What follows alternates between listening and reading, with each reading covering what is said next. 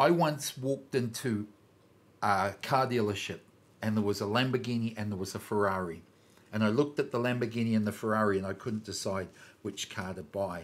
So I bought both of them. I bought the red Ferrari and the yellow Lamborghini.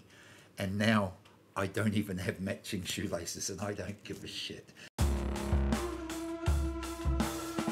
My name is Tim Ward. My nickname is Sharky.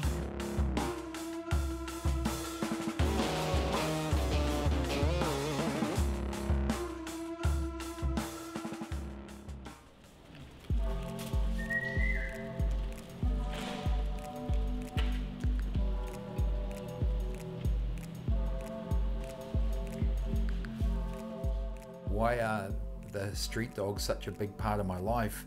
It's because they need someone and they have chosen me to represent them, and now that's what I feel my purpose is, to represent them and to bring attention to them, because they can't speak. They don't have 200,000 followers on Facebook. They can't come out and speak and say, hey, we need your help, but I can. Well, usually the pups get run over because they just don't have any street sense, you know. They, like I seen one run over in the driveway out there. It was completely squashed. I was going to move it, but I thought, no, I'll leave it just so people can see, and maybe it's dead anyway, so moving it wasn't going to help it. So I left it there so people would see, and hopefully it'd make them sense some kind of remorse to what actually happens to these things, you know, what actually happens to these little guys. Do I think animals are treated bad? Yes. Now, down the beach here in Pattaya, there are hundreds of hookers selling their pussy on the beach.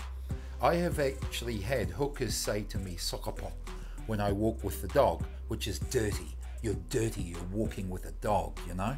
It's like, hey bitch, I'm not sucking cock for a living, you know? Sure, I walk with a dog and I feed with a dog. You're sucking cock for a living, but they don't get that. They look at the dogs as being dirty creatures, you know, probably the lowest form of life. It's a cultural thing, and that really has to change. What advice would I give to a man coming to Pattaya to find love? I don't really believe there is any love. What I say to people is, I will line 100 cocks up and you suck every cock, and then you tell me if you're normal once you get to the 100th one. You know, you're fucked up, and these girls are fucked up. And you know, as much as I like them and as much fun as they are, there's no love there. There's no love. They've been doing this for so long that love is you looking after me and looking after my family. It's a tragedy, and they're a tragedy, but I'm a tragedy. You know, everything here is a fuck up, and I'm a fuck up. So that's why I think I get on so well with them, because I don't bullshit them and they don't bullshit me. So we have a pretty good relationship because we don't even talk about love. It doesn't even get to that. You know, I could spend 2 weeks with the same girl and love won't even come into it, because we're both on the same page. We know where we are. So if you're coming here looking for love, I think you're going to be bitterly disappointed. You cannot make a hoe a housewife. And you shouldn't even try. Just appreciate her for being a hoe and enjoy a good hoe. Good hoes are fun. Nothing beats a good hoe. I think a good hoe is better than a housewife. So just enjoy a good hoe and don't try and change her, and don't try and make her something she's not. Yeah, I see you in your office. Is there any benefit in moving to Pattaya? Hell yes. I love my life. I love my relationship with my girls. There is, for the first time in my life, there is no jealousy. When we're together, we have the best time. As much fun as I've ever had with any girlfriend, for the first time in my life, I'm free. I actually find it's better if my Thai girls have boyfriends, because the boyfriends can do all the hard work, and then the girls come over and see me, and I get the best of it. I call them anger fucks. When the girls get angry with their boyfriends, the girls fucking say, I want to come over and see you. I just want to come over and hang out. You got some beer in the fridge? And I'm like, hell yeah, come over. I've got beer in the fridge. I've got food in the fridge. And the girl will come over and I will get an anger fuck. That's a better fuck than the boyfriend's ever getting. She'll come over, she'll fuck me in a fit of rage, she'll drink a few beers, she'll eat some food, and she'll go home.